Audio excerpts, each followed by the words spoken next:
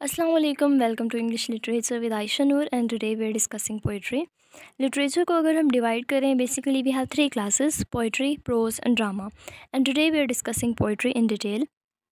इस वीडियो में हम ये देखेंगे कि पोइट्री की वेरियस डेफिनेशंस कौन कौन सी हमारे पास जो कि डिफरेंट राइटर्स ने दी हैं. पोइट्री वर्ड की टाइमोलॉजी देखेंगे, डिफरेंट काइंड्स और टाइप्स देखेंगे पोइट्री के जो कि वेरियस पर्सपेक्टिव्स के लिहाज से हैं. तो आइए स्टार्ट करते हैं. First of all we have definitions and etymology. Etymology कहते हैं उस वर्ड की हिस्ट्री को कि इससे पहले ये लफ्ज़ कौन सी लैंग्वेज में यूज़ होता था और किस फॉर्म में हमारे पास मौजूद था.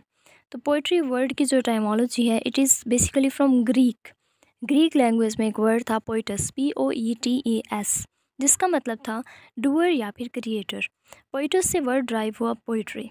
अगर आपने अभी तक मेरा चैनल सब्सक्राइब नहीं किया तो अभी कीजिए because it is going to be very helpful for you and a great support to me as well. So moving towards poetry, this is a comprehensive term to cover any मीट्रिकल composition. कोई भी composition, कोई भी written form जो कि metre में हो उसे हम पोइट्री कह सकते हैं. Poetry takes its origin from emotions recollected in tranquillity. Poetry का ओरिजिन क्या है? हमारे पास ऐसे इमोशंस जिनको ट्रैंक्विलिटी में रिकलेक्ट किया जाए. बेसिकली ये वर्ड्सवर्थ की डेफिनेशन के साथ हम अच्छे से एक्सप्लेन कर सकते हैं. वर्ड्सवर्थ कहते हैं कि poetry is the spontaneous overflow of emotions recollected in tranquillity. यानी ऐसे इमोशंस जिनको हम ट्रैंक्विलिटी में, आइसोलेशन में, तन्हाई में रिकलेक्ट करें, उसे हम राइट डाउन करें, इट वुड बी पोइट्री. अब यहाँ पे आप एक और बात देख सकते हैं, to find new word from known word. What is this? This is the purpose of poetry. Poetry का पर्पस क्या है कि जो एक नोन वर्ड है हमारे पास, फैक्ट बताना जो कि यूजुअली अननोन होते हैं. पोइट्री अगर किसी एक नेचुरल सीन के बारे में की जा रही है तो वो नेचुरल सीन सब देख रहे हैं, लेकिन पोइट उसके बारे में कोई ऐसी स्पेसिफिक बात करेगा जो कि नॉर्मली अननोन होगी. नेक्स्ट हमारे पास है S.T. कॉलरेज की डेफिनेशन. कॉलरेज कहते हैं कि pros is the words in their best order. Pros क्या होती है कि जब हम लफ्ज़ों को उनके अच्छे और बेस्ट ऑर्डर में लिखते हैं. And poetry is the best words in their best order. Virgil कहते हैं कि poetry is as charming to our years as sleep to very. जिस तरह एक थके हुए इंसान के लिए नींद बहुत ज़्यादा फैसिनेटिंग होती है, उसी तरह बिल्कुल पोइट्री जो है, जो पोइट्री के वर्ड्स हैं वो हमारे कानों को चार्मिंग लगते हैं. पोइट्री के बारे में जॉन कीट्स कहते हैं, if poetry comes not as naturally as leaves to a tree. अगर पोइट्री एक इंसान को इस तरह से नहीं आती जैसा कि नेचुरली एक ट्री को लीव्स आते हैं, it had better not come at all. बेहतर है कि पोइट्री ना ही आए ऐसे इंसान को, ऐसे पोइट को. पोइट्री के अब क्लासिफिकेशन हम देख रहे हैं. पोइट्री डिफरेंट काइंड्स और डिफरेंट टाइप्स में डिवाइडेड है, डिफरेंट पर्सपेक्टिव से. सबसे पहले हम देख लेते हैं सब्जेक्टिविटी और ऑब्जेक्टिविटी के लिहाज से हमारे पास पोइट्री की कौन कौन सी टाइप्स हैं. So we have subjective poetry and objective poetry. Next हम एक्सप्लेन करते हैं कि आखिर सब्जेक्टिव और ऑब्जेक्टिव में डिफरेंस क्या है. Objective is further divided into narrative and dramatic. Subjective is divided into lyrics, elegy, ode and sonnet. Narrative is divided into ballad, epic, mock epic, metrical romance and idyll. And dramatic is dramatic monologue. Next हम इन सबको explain करेंगे. तो आइए देखते हैं. We have kinds of poetry according to their nature. इससे पहले जो हमने सब्जेक्टिव और ऑब्जेक्टिव के लिहाज से काइंड्स पढ़ी हैं, उनको हम डिफरेंट नेचर के लिहाज से भी डिवाइड कर सकते हैं. जैसा कि जब हम पढ़ेंगे और एग्जांपल्स देखेंगे तब आपको आइडिया हो जाएगा. प्रीवियस जो सब्जेक्टिव और ऑब्जेक्टिव के लिहाज से टाइप्स पढ़ी हैं उनको हम नेक्स्ट इन डिटेल डिस्कस करने वाले हैं. तो पहले हम काइंड्स ऑफ पोइट्री देख लेते हैं. Narrative poetry. Narrative means narration. Word से ही जाहिर हो रहा है something narrative, something story like. It tells a story or recounts events. It includes epics, ballads and metrical romances. आपको ये तीनों वर्ड्स याद होंगे, हमने पहले सब्जेक्टिव और ऑब्जेक्टिव में पढ़े हैं. इनमें से कुछ सब्जेक्टिव होंगी, कुछ ऑब्जेक्टिव होंगी. हम ये देखे बगैर कि कौन सी किस नेचर की है, हम ये देखेंगे वो किस तरह का अंदाज़े बयान रखती है. इधर it is narrative, it is lyric, it is dramatic. Okay, so narrative की हमारे पास तीन एग्जांपल्स हैं, एपिक्स, बैलेड्स एंड मीट्रिकल रोमांसेस. जब हम इनको डिटेल में डिस्कस करेंगे तो तब आपको आइडिया हो जाएगा कि कैसे ये सब्जेक्टिव हैं, कैसे ये ऑब्जेक्टिव हैं, ये किस तरह के से ये नैरेटिव हैं. Next we have lyric poetry. It expresses personal emotions, thoughts और reflections. Example include sonnets, odds and elegies. Dramatic poetry, it presents a story or situation through the speech characters. Examples include plays and dramatic monologues. Of course, dramatic would be something like characters talking to each other, and it would be dramatic, and it also include plays. Next we have satirical poetry. As in prose, styles include humor and irony to criticize society, so satirical poetry is also with the same concept. It includes examples, styles, and mock epics. Next, we have descriptive poetry. It focuses on vividly portraying scenes, objects, or experiences. जब हम describe करते हैं किसी भी scene को poetry की form में, अगर प्रोज की फॉर्म में होगा तो वो डिस्क्रिप्टिव प्रोज होगी, अगर पोइट्री की फॉर्म में होगा तो वो डिस्क्रिप्टिव पोइट्री होगी. उसके बाद हमारे पास है डाइडैक्टिक poetry. It aims to educate और इम्पार्ट मॉरल लेसन्स.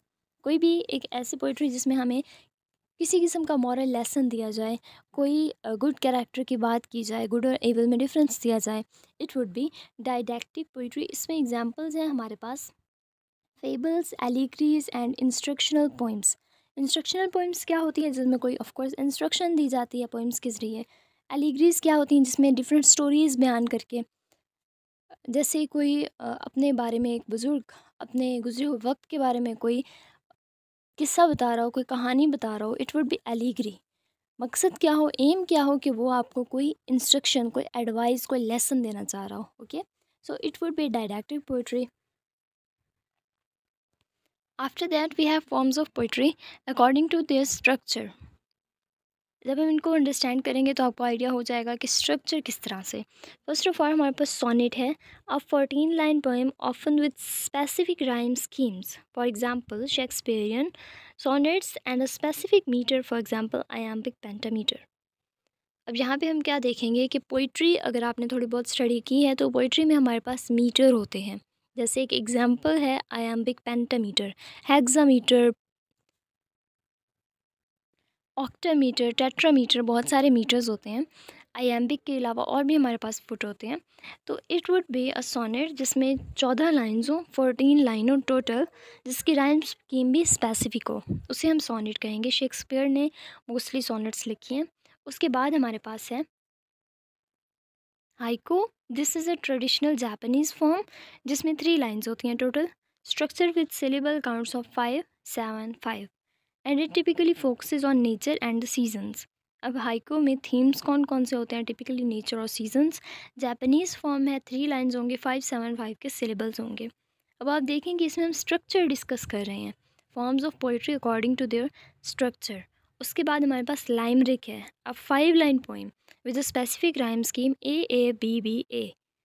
5 लाइन्स होंगी जिसमें पहली लाइन की जो स्कीम होगी वो ए, next A B B A, and a humerus और नॉन सेंसिकल थीम. अब लाइमरिक में थीम्स कौन से होंगे? Funny, humerus, doesn't make sense, इस टाइप के, कोई इंस्ट्रक्शनल थीम नहीं होगा. Okay, next we have blank verse. Blank verse नाम से ही जाहिर है, इट वुड बी ब्लैंक, इसमें कोई राइम नहीं होगी, it would be unrhymed lines. लेकिन फिर भी कोई ना कोई पैटर्न होता है जिसकी वजह से हम उसे पोइट्री कहते हैं. फैसिनेटिंग होती है, अट्रैक्टिव होती है, but still blank verse is unrhymed lines of iambic pentameter 5. Okay, penta means 5, often used in dramatic and epic poetry. उसके बाद हमारे पास फ्री वर्स है, poetry with no specific rhyme और metre.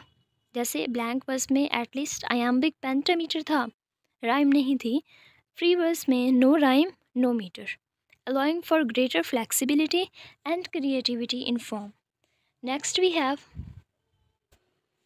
villanelle, that is a 19-line poem with a specific pattern of repetition and rhyme. अब villanelle में 19 lines होती हैं, often exploring themes of obsession और loss. अच्छा, एक और बात नोट करें कि डिफरेंट जो टाइप्स हैं, काइंड्स हैं पोइम्स की अकॉर्डिंग टू दिस स्ट्रक्चर, उसमें थीम्स भी डिफरेंट है.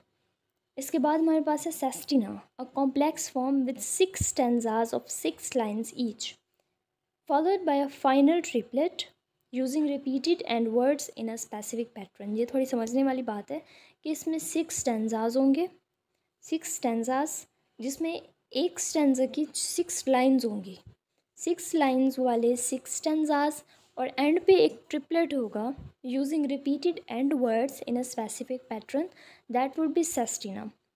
Next we have पेंटोम, a form with क्वाट्रेन्स. Quatrain क्या होता है? एक ऐसा स्टेंजा जिसमें 4 लाइनें हों, 4 लाइन्स हों, that use repeated lines from one stanza in the next stanza.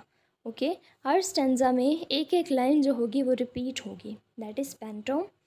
Next we have टैंका, a traditional Japanese form with 5 lines and a syllable pattern of 5-7-5-7-7, often expressing emotions. इससे पहले भी हमने एक और जापानीज़ फॉर्म पढ़ी है, that is the Heko, a traditional Japanese form with 5-7-5, and now we have 5-7-5-7-7, okay, 7-7, that is Tanka. Next we have Cinquain, a 5-line form with specific syllable patterns. अब इसकी कितनी लाइन्स है? 5 lines. Syllable pattern specific है, often used for सिक्वेंट descriptions और capturing a moment. Okay, सो ये structure के लिहाज से टाइप्स हो गई. उसके बाद हमने, आपको याद होगा, पढ़ी होंगी, इससे पहले पढ़ी थी सब्जेक्टिव और ऑब्जेक्टिव पोइट्री. तो अभी हम पहले सब्जेक्टिव को डिस्कस कर लेते हैं कि आखिर ये होती क्या है, और उसके बाद जो हमने टाइप्स देखी थी सब्जेक्टिव पोइट्री की, उन्हें वन बाय वन डिस्कस करते हैं विद एग्जांपल्स कि आखिर ये है कि आखिर पोइट्री हमारे पास डिवाइडेड हुई किस तरह से है. तो सब्जेक्टिव पोइट्री, आप ऑब्जेक्टिव और सब्जेक्टिव को एक शॉर्ट टर्म में आपको बताती हूँ.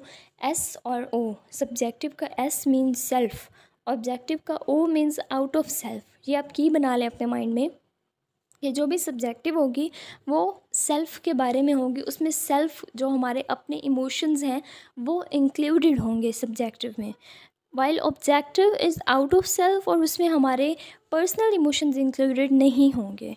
तो आइए इन डिटेल देख लेते हैं. Subjective poetry is characterised by the personal emotions, thoughts and experiences of the poet. जो पोइट होगा उसके अपने पर्सनल इमोशंस अफेक्ट करेंगे सब्जेक्टिव पोइट्री को. It often reflects the poets inner feelings and perceptions.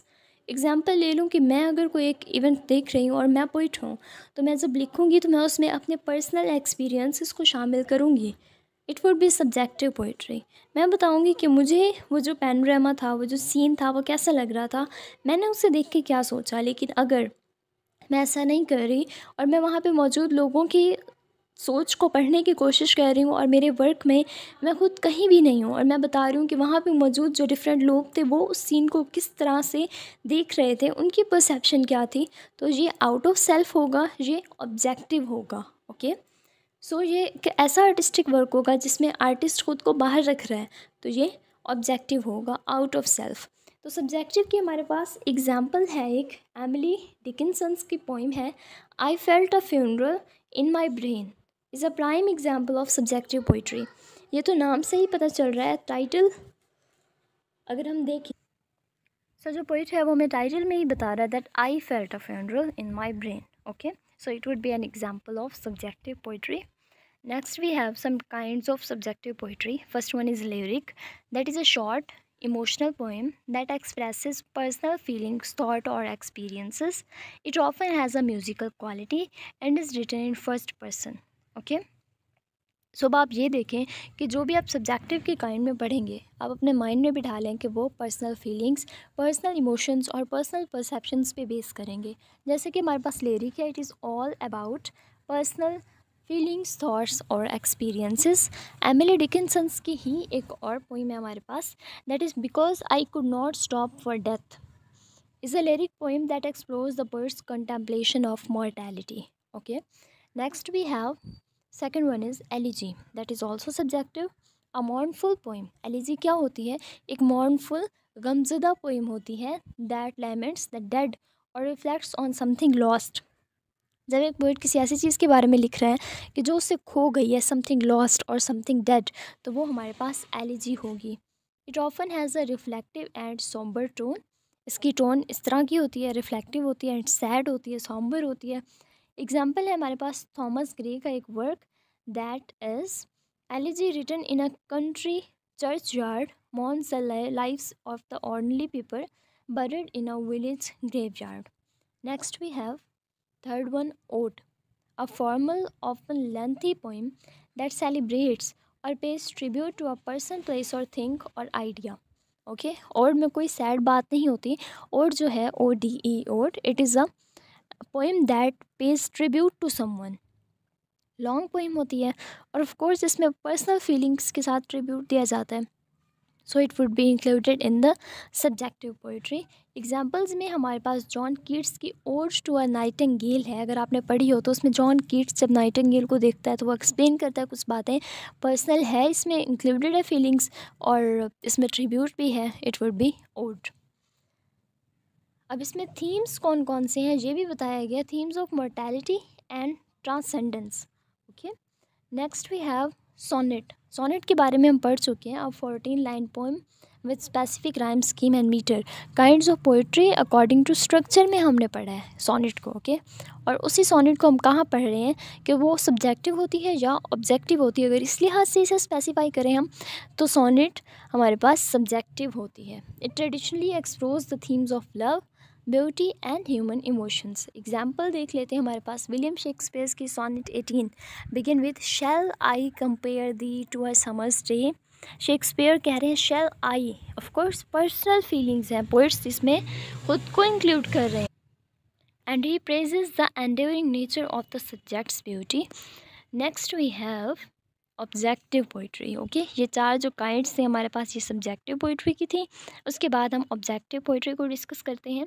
I am really sorry for the noises coming from the background. Actually I am recording the lecture in the open environment, so please ignore. Next we have objective poetry. Objective poetry focuses on the external world, often presenting observations and descriptions without emphasizing the poet's personal emotions or opinions. Okay, so objective हम पहले understand कर चुके हैं इस बात को that it would be out of self. Poet के जो पर्सनल एक्सपीरियंसेस या चॉइसेस होंगे वो इस पर कोई इफेक्ट नहीं करेंगे. एग्जाम्पल्स हैं हमारे पास. विलियम कार्लोस विलियम्स की एक पोइम है the red wheel baro is a concise example of objective poetry. This poem presents an image of a red wheelbarrow glazed with rainwater beside white chickens. So what's the difference? It relies on the visual description rather than expressing the poet's emotions. इसमें poet नहीं बताता कि मुझे जो वो scene है वो कैसा लग रहा है.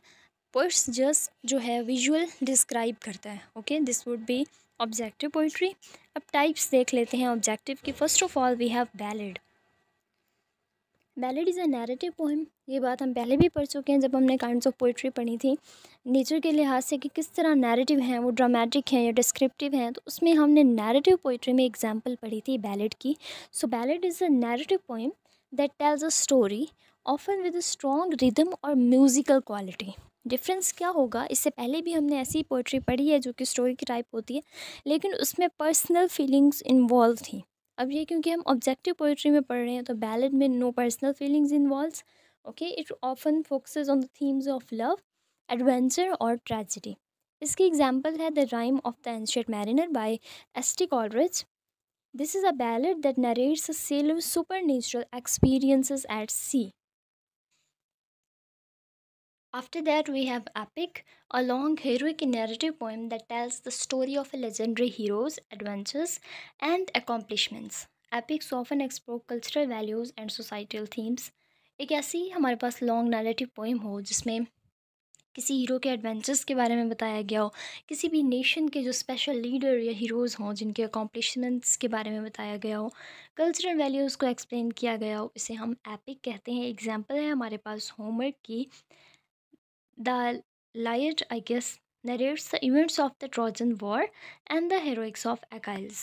Next, we have mock epic, a satirical poem that uses the epic form to highlight and exaggerate trivial or absurd aspects of ordinary life or events. Satirical poems भी हम पहले पढ़ चुके हैं नैरेटिव और ड्रामेटिक पोइम्स के साथ. satirical poem में ह्यूमरस वे यूज़ किया जाता है किसी भी ऑर्डिनरी लाइफ के एस्पेक्ट को एक्सप्लेन करने के लिए. इसमें स्टाइरिकल जब हमने पोइट्री पढ़ी तो उसमें हमने एग्जाम्पल पढ़ी थी मॉक एपिक की. Alexander pope is a great स्टाइरिस्ट and the rape of the lock उनका एक वर्क है that is included in the mock epic. Next we have मीट्रिकल romance, a narrative poem that focuses on चाइवलरी, courtly love and adventure. Metrical romances were popular in medieval literature. medieval literature में बहुत ज़्यादा popular थे ये. courtly love और adventure के बारे में right किया जाता है. इनमें एग्जाम्पल है sir गैवन and the green night.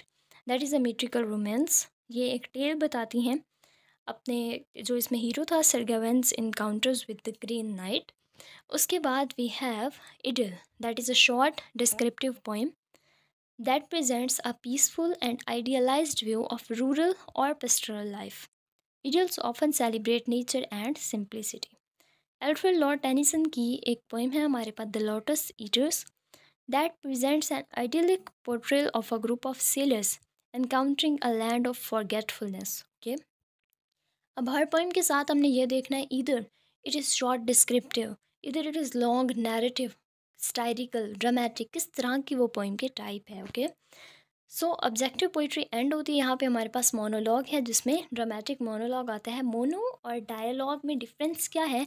Monologue would be एक बंदा अपने आप से बात कर रहा है, सेकंड पर्सन नहीं है, दैट इज़ मोनोलॉग. डायलॉग होता है दो लोगों के दरमियान, डाई दो. अब मोनोलॉग कभी ऐसा होता है कि अपने आप से इंसान बातें कर रहा होता है, कोई नहीं सुन रहा होता. कभी ऐसा होता है कि इंसान अपने आप से बातें कर रहा है लेकिन उसे पता है कि ऑडियंस सुन रहे हैं.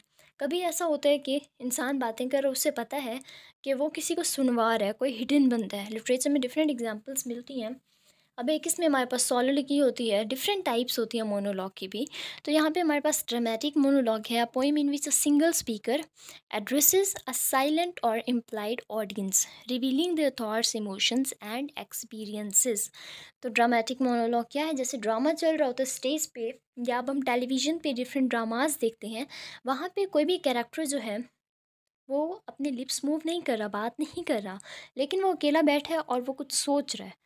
उसकी वो जो सोच है वो आवाज़ के ज़रिए हम तक पहुंचाई जा रही है.